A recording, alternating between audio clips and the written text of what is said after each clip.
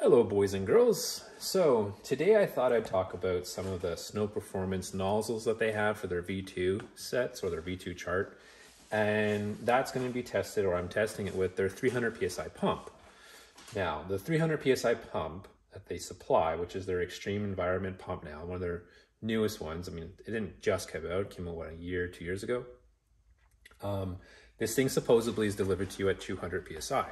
So they have like a little set screw on it at the top of the pump, and you can adjust that to either reduce pressure, increase pressure. I don't know what it can reduce to. Is it under 100 PSI or at 100 PSI when it's at the minimum setting? But apparently when it's delivered to you, it's 200 and the maximum setting is 300. So that's what we got to go on.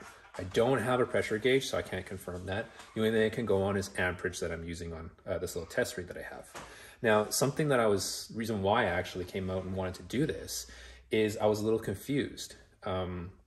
Their version 1, so Snow Performance had a version 1 nozzle, and now they have version 2 that they're giving out.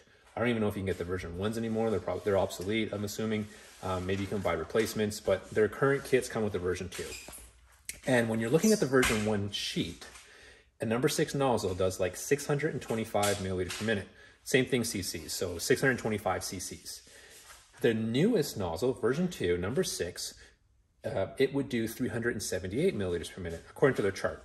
And something also to understand and remember is the version 1 chart is at 40 PSI.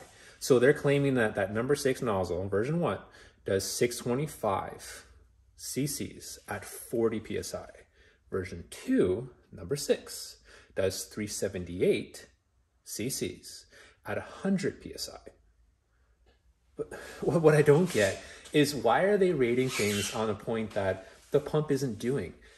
If you're supplying a pump at 200 PSI to your clients, why not make a chart that is actually at 200 PSI head?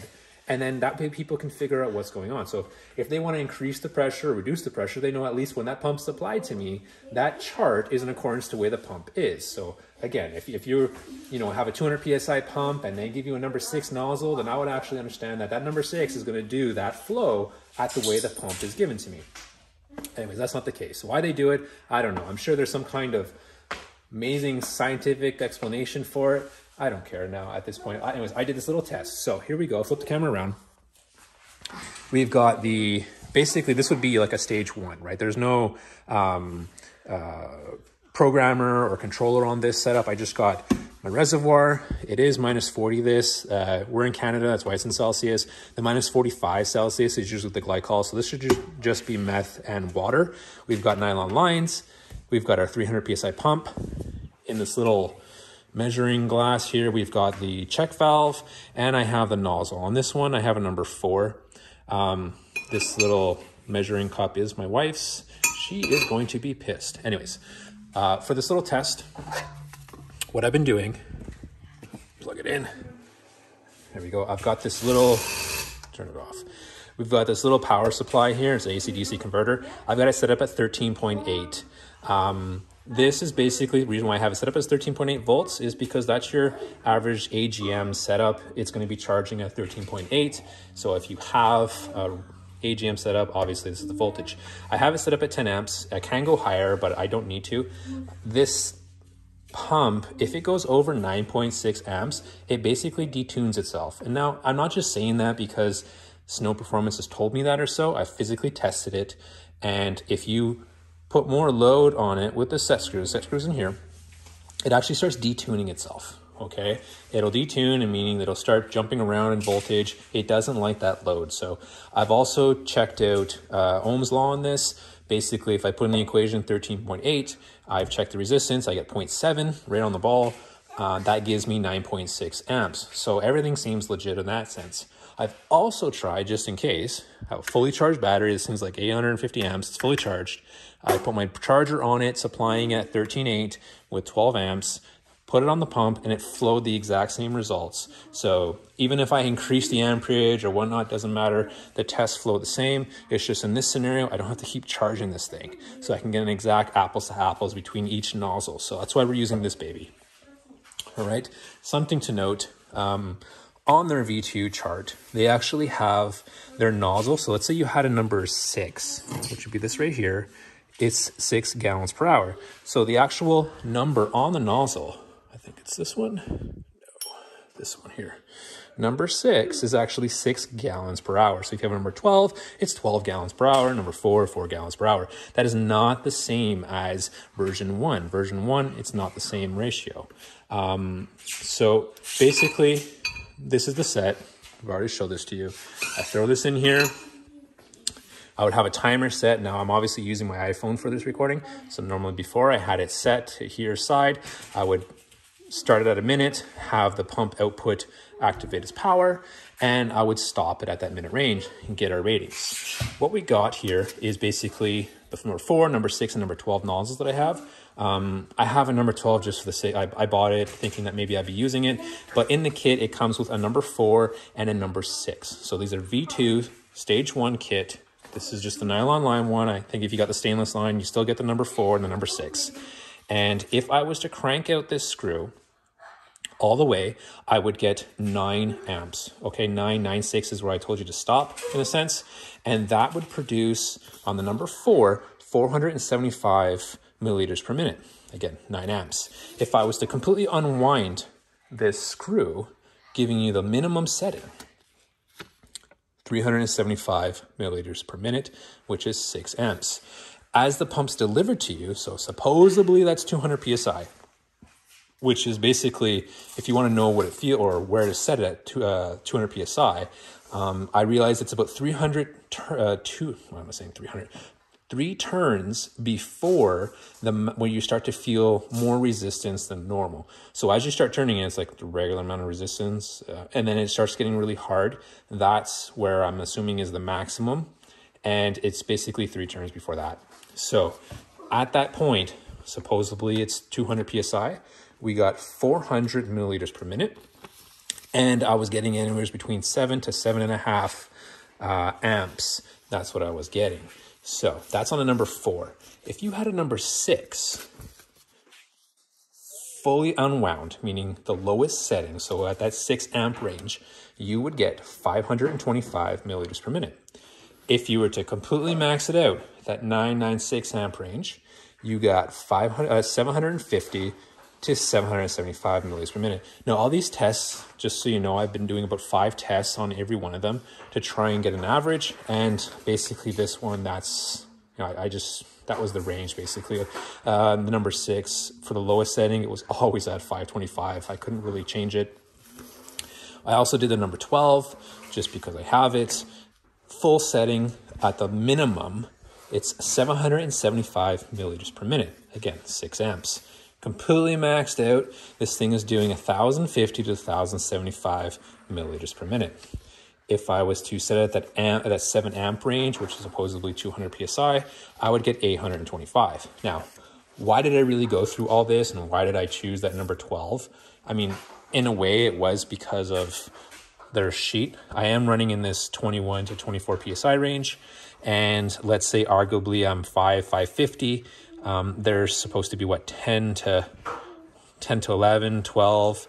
I just jumped up and went for 12. They do say down here, if you have an intercooler to reduce it slightly, whatever. I chose a 12 because I had it in stock and I wanted to test it. So I don't know if I'm going to be fitting the 12, but this is why I wanted it, mainly because if you had a number 6 maxed out, you're doing that 775 range.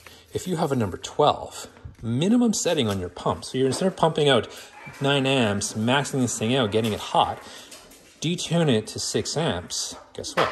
You're doing 775. So I still have room to grow. I have 300 milliliters per minute to grow if I needed to. So if let's say I'm in, I don't know, it's not as hot out or something like that, I'm not really pushing it, I can turn down the set screw to the minimum, 775. And then if let's say I'm at, I don't know, a circuit track or so, and I'm seeing some detonation, I want to get a little bit more out of the pump, wind up that screw, I know I have 300 milliliters per minute available on tap, right? If I only wanted 500, then I can use that number 6 and then obviously have some buffer of a good 200 milliliters. So there is probably a good range. Maybe I might get a number 10, maybe I might get a number 8, I don't know. But what's cool about this pump is obviously the ability to turn it down. Now, it doesn't always have a 300 PSI buffer. Like if you were using the number 4, you only have, it's 100 PSI, 100 milliliters, right? But you can still see what you can do.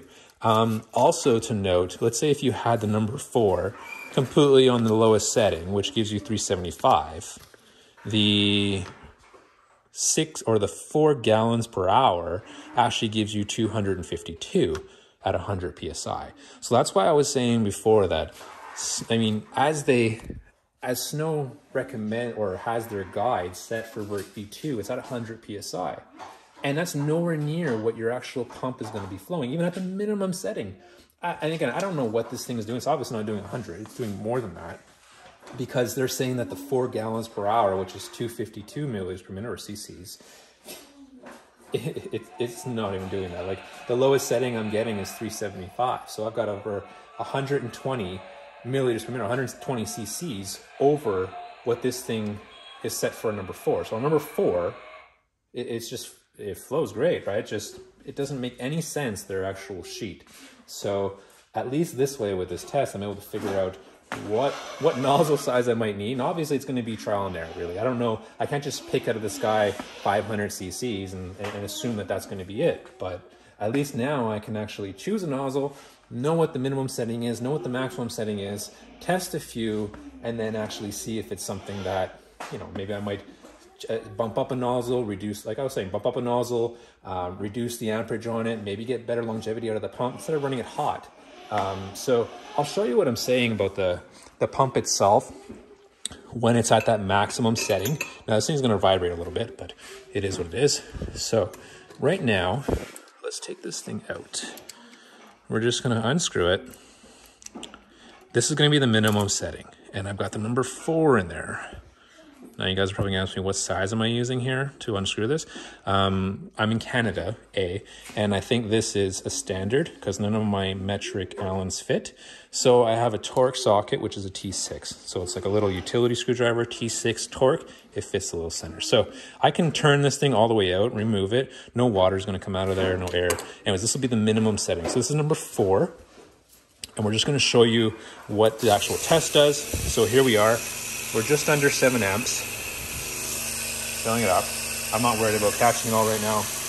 And I'm just gonna show you the actual adjustment. So you can see as I start tightening it, that would be about 200 PSI, right?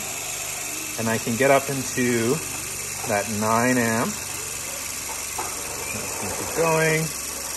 There you go. Once you hit this range, you're good. As soon as it goes over that 9.6, 9.8, it just doesn't really like it. See? And again, I've turned up the amperage on it, on my charge, on my AC/DC.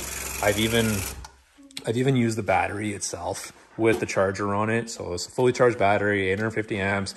Put the charger at AGM status, so it's charging at 13.8. 12 amps. Even if I put it at the charging of 75, it doesn't make any difference. The flow is the same whether I use this setup or I use this setup.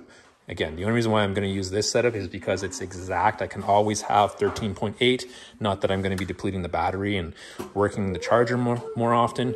So I have this set, and when you get over that 9.6, it just doesn't like it. 10 amps doesn't like it. And it makes sense because it is 9.6 amps, what it says to an Ohm's law. They supply the thing with what, a 15 or 20 amp fuse?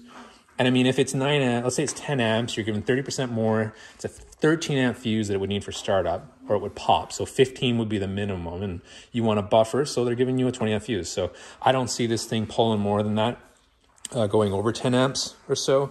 But again, it's just pretty cool little experiment that I did, just to show you guys that you don't need to have a maxed out nozzle. You can give a larger nozzle, run a lower amperage, and get that same thing. But again, you're gonna have to do this little science experiment that I've done to try and figure out what your minimum maximum is. But it's not hard, man.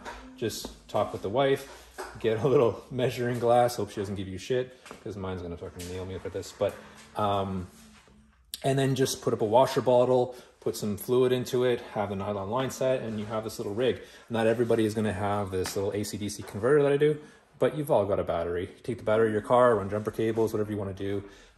Heck, you could even put it on the engine of the car, run off the auxiliary point, and you can do this little test. So everybody can do it. Hope you guys like it. Catch you on the next one.